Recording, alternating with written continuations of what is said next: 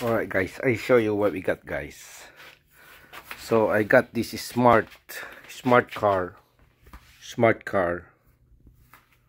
with a HV high voltage workshop problem.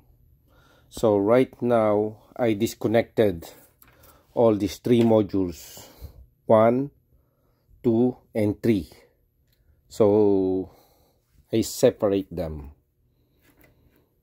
and then later if I connect this one, I can easily check the voltage from positive to negative right there.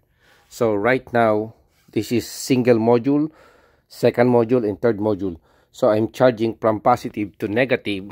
Right now I got one.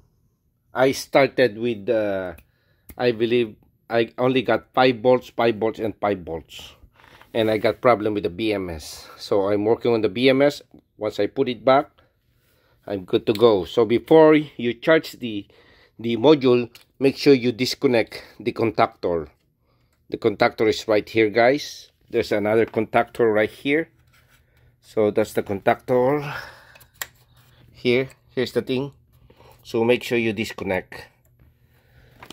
So once I got the BMS reset, the error P18051c, I can simply connect them all, and then I got 106 volt on this module, 100 volts and 100 volts, and then I try to connect right here, guys.